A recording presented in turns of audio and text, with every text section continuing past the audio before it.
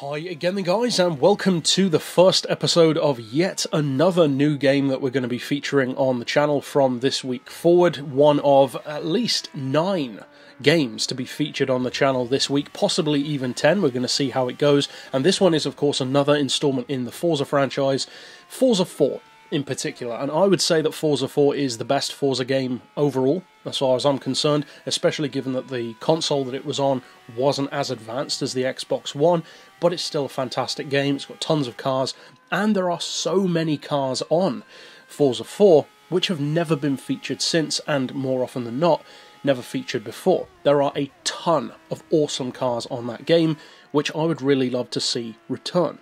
And what better way to start our Forza 4 reviews than with one of, if not the most beautiful LMP prototypes, not just in the game, but also ever made in real life as well. For modern LMPs, very little, I would say, comes close to how good looking this car is. And it's a shame because people don't talk about this car all that much. The Aston Martin Lola LMP machine, it's a 2.5 million credit car.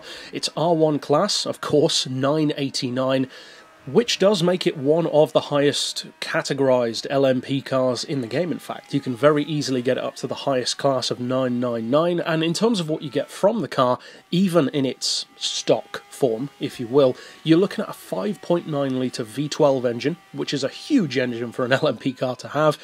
And that V12 engine is good for 653 horsepower and 516 pound-feet of torque. Now, as you'd probably assume from an LMP machine, especially a mid to late 2000s one, you're looking at 900 kilos as its curb weight. So it's a little bit heavier than the absolute latest LMP cars, but not by much. It's basically the weight that you would often think of an LMP as being, 900 kilos. And as such, with already a very high power output, it produces 726 horsepower per tonne straight out of the crate. Now, when you de-restrict the engine, you can get it much higher than that. As I said earlier, you can easily get it up to 999, and the performance is very good. The fact that the engine is naturally aspirated gives it a very nice response. It's much higher revving, much more of a screamer and a howler than, say, the diesel rivals from Peugeot and Audi in particular. But at the same time, it doesn't sacrifice the kind of sheer straight-line grunt that you might associate having a turbo aspiration with. This is not a slouch just because it's a naturally aspirated car. Not at all. It's real fast. The top speed, if memory serves, is in excess of 235, with longer gearing and low downforce. That's more than good enough to take on plenty of other prototypes, including the Cadillac, the Panos, and a number of others as well. In fact, that's more than good enough to keep up with almost all of the other prototypes, apart from, say, the big two of the Porsche 962 and the Mercedes Sauber C9. There might be one or two others that can outrun it, but not much at all. This is an extremely fast prototype in the R1 category and the top 999 level, although that's, of course, not as useful overall. And so, of course, that begs the question, can it top off this seemingly brilliant all-round package of fantastic looks, equal pricing to its best rivals, a fantastic big capacity, naturally aspirated V12 engine, almost supercar-esque, in fact, in that regard, and great straight-line performance with good handling? Can it add that to the mix and really make it almost a perfect LMP car? Well, I'm happy to say, yeah, it sure can. Now, I'm not going to say that the Lola is the best LMP car in the game for handling, because that's not completely true. There are probably some others which, well, in fact, there are definitely some others which can outmaneuver it. Something, for instance, like the Acura ARX 01B or even the 02A can quite easily outmaneuver this car on technical circuits. But where the Lola really comes into its own are tracks such as here at Lasart, but also tracks which allow it to have a lot of high-speed flow. Say the Nordschleife, for instance, or Catalunya. Those are tracks, or Mugello, as well, as an example. Those tracks which have a very healthy amount of mid to high-speed sections with fast, high-flowing corners, and you don't really go slow at any point around the track. Whereas other circuits, they're very much a start-stop affair.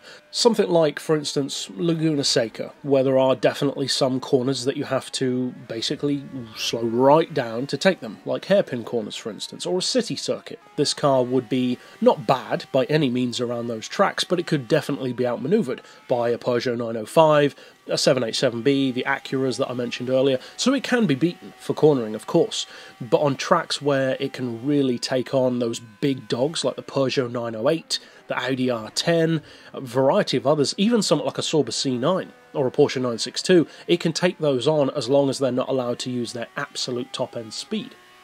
So for instance, here at Le Mans, with the chicanes, it stands a much better chance, whereas without the chicanes, the old school circuit, well, then it will struggle to keep up. But overall, this is a superb rival to, I would say, any of the other prototypes in the game. It's one of my favourite prototypes on Forza 4, and this is a car which, unfortunately in real life, if memory serves me correctly, it had a really good performance run in the Le Mans, but its suffering was fuel economy, because it is a petrol, as you'd assume, and going up against the diesels, it just had that huge disadvantage. So it is unfortunately a victim of its own technology, but at the same time, I should imagine this was a great crowd pleaser in a similar way to the Panos, and I love this car. It's a gorgeous car, it sounds fantastic, the handling is smooth, but also very precise and very sharp. It's extremely fast in a straight line, the top end speed is more than good enough, the acceleration is very responsive because there's no turbo lag, and all the power and torque is there right when you need it. The engine, of course, loves to be worked hard as well, being a high-revving V12, and the car's just a pleasure to work with. So if you do get the chance to go back and play Forza 4, this is most definitely one of the cars to check out. It's one of the best cars in the game, one of my favourite cars in the game, and it's a real shame that this car has kind of faded out of almost all, if not all, current racing games, because it's such a good prototype. And it's a car which, for some strange reason, is easy to forget just how cool a car it is. But that is it overall for this initial review from Forza Motorsport 4, and of course we will be featuring far more of these reviews in coming weeks alongside Forza 2, Forza 3 and various other Forza games from Horizon and the Motorsport section as well. But that's it overall for this review. I'll see you guys next time, and as always, thanks for watching.